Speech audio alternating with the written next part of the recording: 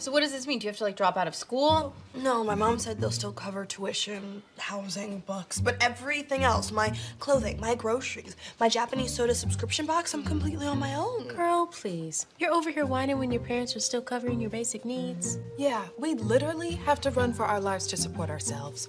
We're in a 4-year version of the Hunger Games. But what should I do? Get a job, bitch! Okay, I already have one. Does no one here remember the Zoe Johnson styling experience? Get a real job, bitch! Who said you could clap with us? Just kind of went for it. It's fun.